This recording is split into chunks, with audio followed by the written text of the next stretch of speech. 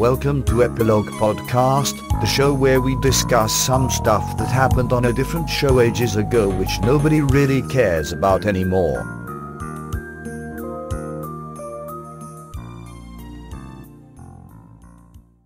Hi, I'm Portponky. And I'm LeBloc. Today we are discussing Farscape Season 1, Episode 16, A Human Reaction. John finds out what it would be like to return to Earth. How did you find this episode? This makes 2 episodes in a row that I love. Yep. I can understand. It's a good one, I think. What do you like about it? It's nice to see all the alien language from the start return, the translator microbes. Ah, yeah. That's something I thought we would never hear again because of the microbes. Yep. And then they ditched them for that one episode where John visits that planet that's sort of like Earth, and we should be hearing alien noises, but then we don't. They've played a bit fast and loose with the rules, but here it's full sci-fi alien languages. The suspicions of the humans, all that kind of military aggression stuff. It's this sort of classic sci-fi plotline.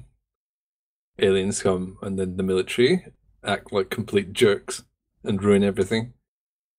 Right. But this time, well, here, it starts off with them being suspicious of someone that is their own. That's different than how it usually goes. It's usually wholly alien where there's no connection.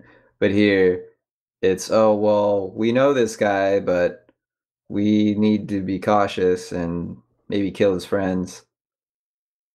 Maybe kill his friends? Yeah, as you do. Seeing Rigel dissected and on that table was really shocking. That was a bit grim, a bit gory as well. Did that clue you in that it was all a dream? Yes and no. The timing is really good for that kind of fake out because we just had someone stay for 2 episodes, Shiana, and I thought, wait, are they killing off Rigel? And that's why we had her? And then this show takes chances that other shows I've seen don't. So I thought, oh, would they really do that? But then as it got worse and worse, I knew, okay, this can't be real because Dargo is off to some military base. Rigel's dead. It was getting to a point of no return, so something had to be up. Okay, so they didn't quite trigger your "it's all a dream" response at that point. It sort of did, but I was Hesitantly hopeful. triggered it. Yeah, they've You're earned hopeful? they've earned my confidence. They have so many times, they as in the writers, have teased me with bad ideas and then they don't go where I think they're going with it. And so I was sitting there thinking, if this is all a dream, I'm going to be very angry and possibly hate the show and write it off. But I love what they did. And I love when they do that, when they play with my expectations. In the sense they were walking a fine line because no one really likes "it was all a dream."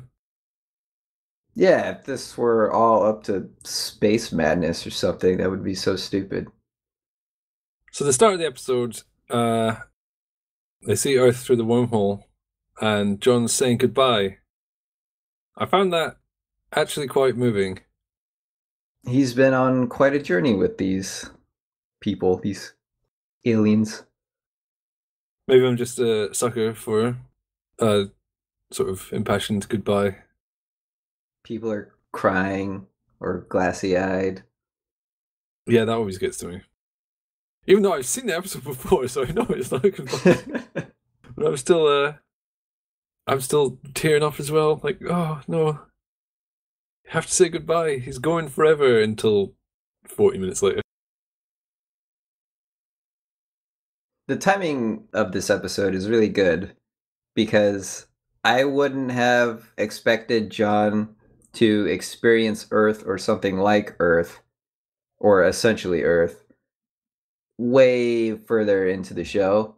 And here it's happening in the first season. And I love when they expedite things like that. Just in the last episode, I was afraid it was all going to be about investigating Durka, but then he admits himself, oh yeah, I'm Durka.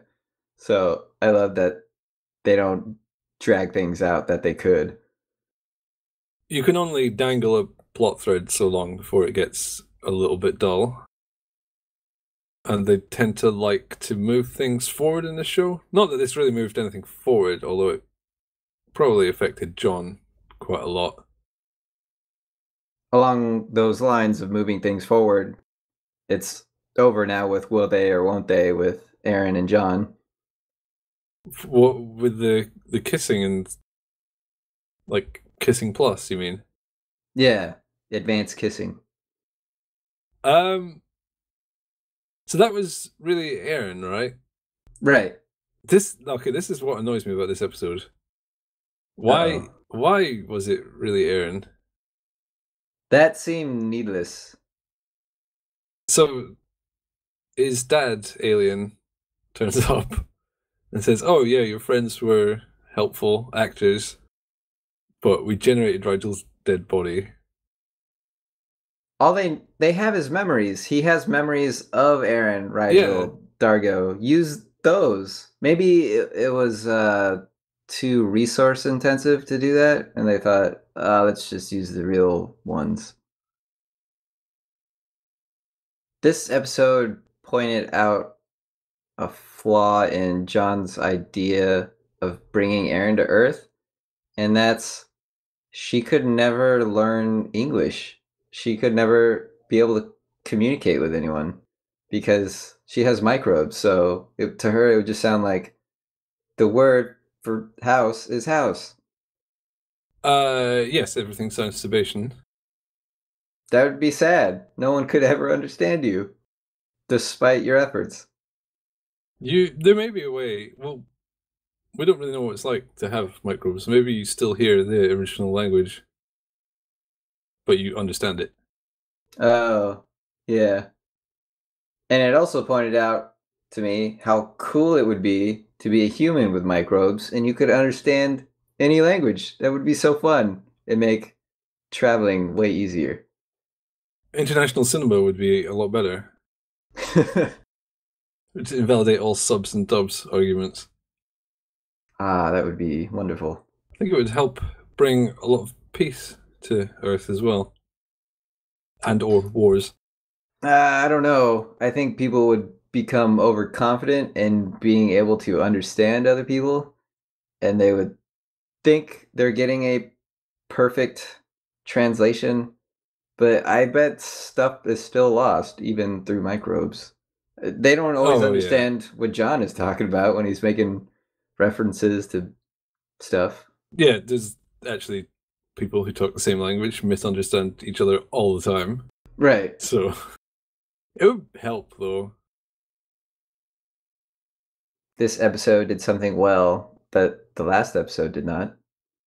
And what was that? Use of slow-mo. Was there any slow-mo in this episode? After John is shot with a tranq dart. Oh, yes. See, but that fits in. And plus that was actual slow-mo, wasn't it? I don't remember, but it made sense. There was a lot of strange faded shots when he was talking to the Ancient. That was kind of annoying. Yeah, I wasn't a big fan of that. But that Ancient, when he revealed his true form, sounds like Barack Obama. Or maybe that's just me. I can't remember. I just remember sounding like Crichton's dad. No, his voice changes after... Yeah, it does. I remember it changes, but I can't really remember. I didn't think Barack Obama. Okay, I did. Maybe I'll rewatch it and be surprised. When the Ancient revealed himself, he looked terrible. He did. Looked like a puppet on a stick, just wobbling up and down. He should have stayed as Alien Dad. With a ripped open chest. That looked cool. That was cool. They maybe should have gone for a more abstract alien. I thought that's what they would do, because why not show something drastically different from a human form? Yeah, like a glowing ball of light. A disco ball alien. There's a few Easter eggs in this episode. Was one of them the huge bug on the wall when John is saying bye to his dad at the safe house? Sorry, was there a huge bug on the wall? Did you not see that in the top left corner?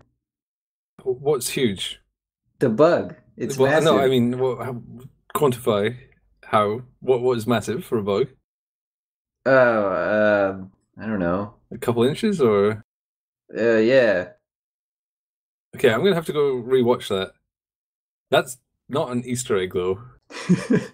It was really distracting. You're implying that was deliberately placed there as some Hey, sort I of don't know. reference. Hey, we're in Australia and we have big bugs. Check this out. I guess you could call giant insects an Australian Easter egg. But that's not what I meant. There's actual couple of Easter eggs in this episode. I have a feeling you're going to tell me them. Yes. When John walks into the bar with the pool tables, Yes.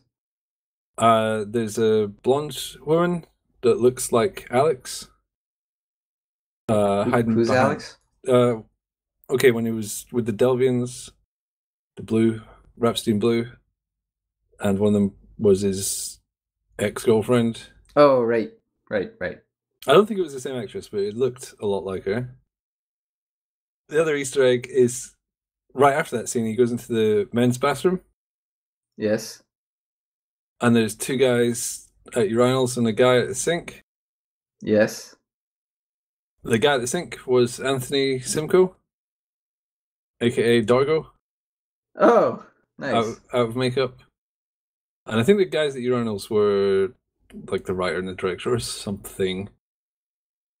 I wish I looked more closely. I know I could just Google what the guy who plays Dargo looks like, but I do wonder what he looks like just staring at him in the show.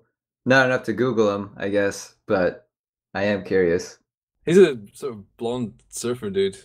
Oh, okay. He's Not what I had in mind. He's like 7 foot tall or something ridiculous. Okay, he's not actually 7 foot tall. He's 6'4". Close enough. 6'5". Yeah, he's tall. Aaron had a lot of Sebastian dialogue, which sounds like reversed English. It does. Is that what it is? Nope, it's not reversed English. How did they accomplish that? I don't know. Okay. But I think it is reversed in some way. Or parts of it are reversed. But her lips match what she says, so I don't know what they do. Although I think she maybe learned the lip movements for the sounds rather than the actual dialogue. So she said the right thing and they fit the Sebastian dialogue on top to match her lip movements. That has to be the case because... Well, she clearly didn't say that. Right. This is how they revealed there are truly aliens. They had the alien on a TV show. Yes. No. How has she never seen rain before? Yeah, I didn't like that comment. That's what I thought, but then I remembered she lived her whole life on spaceships. Oh, yeah. So she's only been on a handful of planets. We've seen most of the time she's been on planets, I would guess. She even talked about this, how home to her is spaceship. Yep. It does make sense. Ah, so I'm in the wrong. I should have appreciated that comment. It makes it seem like rain doesn't exist on other planets, which is Yeah, entirely the wrong idea. What it means is Aaron isn't very good at living on a planet, which is not how it comes across, though. right. That's not the conclusion I came to, even though we're given all the information we need to reach that correctly.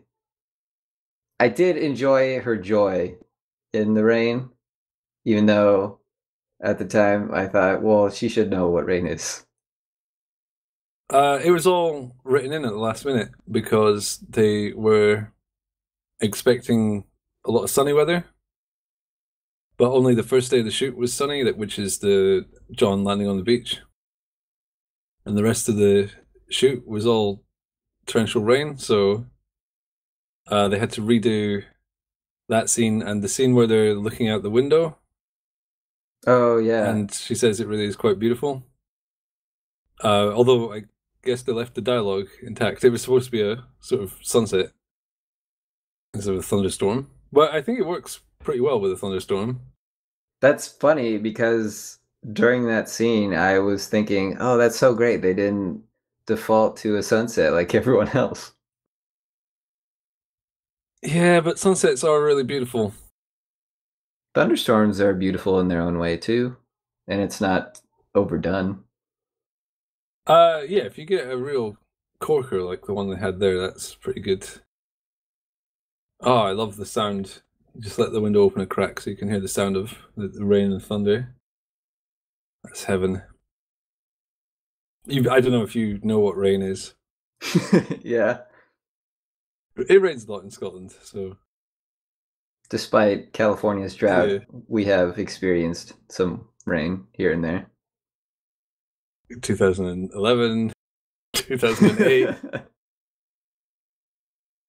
There are aliens that can control wormholes. I like seeing aliens that are very powerful and don't have malicious intent. All they want to do is cohabitate, and they're being careful about it. Yeah, powerful aliens are a lot of fun when they have weird agendas. It's frustrating if they're just angry or completely ambivalent. I like them to get involved, mix things up, be confusing. Confusing is good because why should we understand everything that aliens want or do or what drives them? These guys were a laugh. They were slightly immoral, used lesser life forms as sort of lab rats in a weird experiment. But they were also quite nice about it.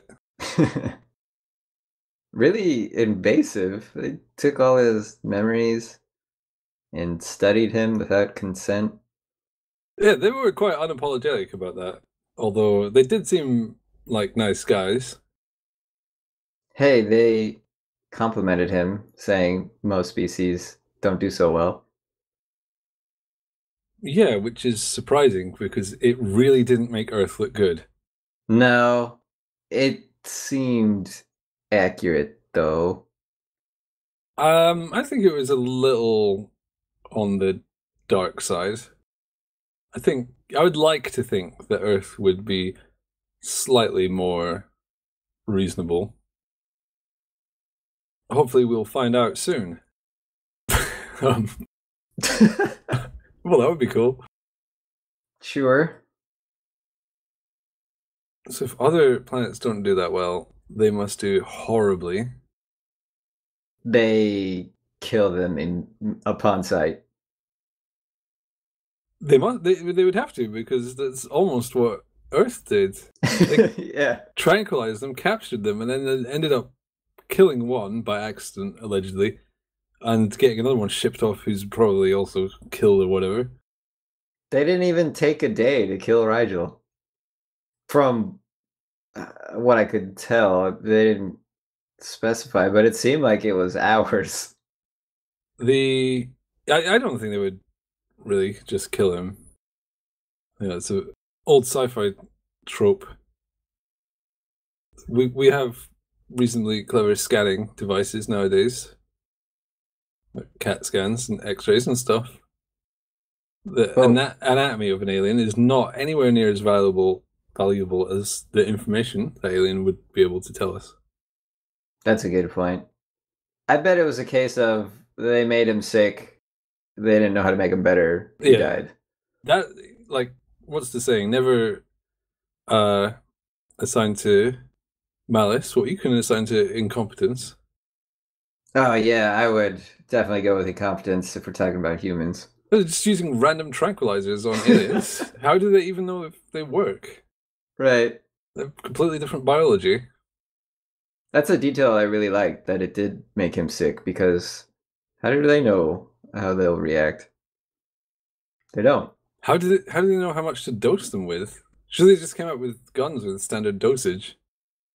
And you see something like Rigel, it would need a much smaller dose, surely. Or, well, apparently it didn't matter because he was allergic to it anyway. I wonder if that's why they chose Rigel, because he's smaller and he would be more affected, because it's doubtful they would change the dosage. It's probably because it was easy to show him in an autopsy. Yeah, that's a cool shot. Plus, he's a sympathetic character because he's weak and small. And the hero. And he is the hero, yes. The secret hero of Farscape. I'm not being flippant. He is like a really valuable crew member. He's just a bit of a massive jerk as well. I thought about that a lot during this episode because of the death scene, or the scene that confirms he's dead. Whatever. How important he is to the show, and how I would miss him so much if they actually did kill him off. Yeah, he's like the pinch of salt that makes the meal better tasting. The show exists in the ambiguities of its characters. So, yes, I would be very disappointed if Rigel was just killed off for this. It's a good episode, though. It is a good episode. But it's not worthy of Rigel's death. You'd have to die like a Dominar. Do you have a quote from this episode that you'd like to share with us? It also led us to a familiar conclusion, that the highest life form on the planet is also the most destructive. Yeah, with great power comes great responsibility. Whoops. Etc., etc. He's laying it down like it's some massive insight, but I think everyone pretty much agrees humans are pretty bad news for Earth. We're trying. I'm not going to write off the human race. It's not... Well, I don't have evidence for this, but I don't think it's unique to humans. If you come to dominate a planet, I think you would have to... You would be destructive. That's my primitive human brain. I think you could all be harmonious, living together. But due to the way life forms evolve, things like greed are useful traits. So it's not surprising that the animal that dominates the planet has a mean streak of greed. Yeah, because... And other negatives. They're useful. You need them. Maybe humans don't need to be so greedy nowadays, but if we weren't so greedy in the past, would we have got here? No. We needed those traits to survive, and they served us as we evolved, but it doesn't scale well. Yeah, and we're stuck with it now. Now we're terrible. That's fine. If we can spread out into the universe, it won't matter again. It's only a problem when there's like one planet and about 7 billion of us. And if you're watching in the future, maybe 8 or 9 billion. Oh God. No, we'll 4 billion. We'll kill all each other before that happens. 280,000. Well, are you just saying numbers now? Yeah, that's how many humans might be alive when someone listens to this in the future. That would be a pretty bleak outcome, though. I'll go with 33 million. That's also bleak. Yeah. If there are 33 million people alive or fewer, like, comment, and subscribe. We'll statistically probably be dead, but others may want to share in your insights. Please resurrect us. Resurrect us. Use these audio files and reconstruct our personalities, please. Use our memories. You should have enough data, I think. I don't think we'd be the highest priority. Well, you know, when they get around to it. I'm not demanding I get to the front of the queue. You can go ahead of me. Oh, you're so nice. Anyway, none of this really has to do with Farscape, so we should stop here and watch the next episode. Before we go, I have one more thing. Oh. Chiana wasn't in this episode much, but I want to quickly mention I love the physical choices the actress makes. I just love watching her walk around and interact. It's how I feel when I'm watching Pilot or Rigel. I love these little movements. They really serve the character. She's all spindly and off kilter, like she doesn't weigh anything. It's so different from how the other actors carry themselves. Sticks out in a good way. At the same time, seeing Erin in a summery dress looked weirdly out of place. Yeah. Which is weird because she's a person. She's a person. Claudia Black probably wears dresses and stuff sometimes. Well, it's like a cartoon. You get so used to seeing them in the same clothes, and then there's that one episode where they're in a bathing suit or whatever, and it looks weird. Okay. I can't think of an example of that. I might have just made that up. Maybe there will be bathing suits in the next episode. I doubt it. Let's find out. I'm gonna say there are none. You're probably right. It's just a terrible hook. Don't worry about it. Okay.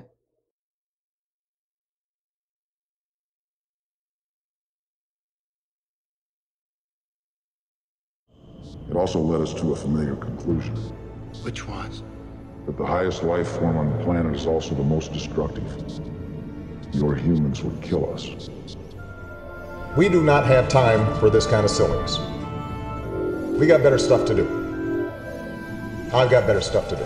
So what will you do now? We got big problems to solve, and I'm confident we can solve them, but we're gonna have to focus on it. Not on this. So will I. Thanks very much, everybody.